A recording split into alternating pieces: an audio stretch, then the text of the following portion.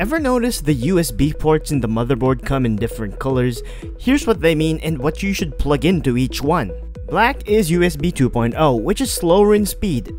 This is ideal for basic peripherals like a mouse, keyboard, or printer. Blue is USB 3.0, which is much faster than black.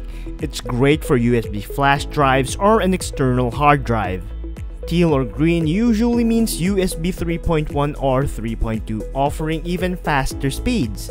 Perfect for external SSDs, video capture cards, or fast file transfers. Red or orange ports are typically charging ports. These can deliver power even when the computer is turned off, ideal for charging your phone or other gadgets.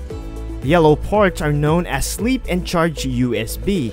They charge devices even when your PC is sleeping, making them great for headphones, smartwatches, or tablets.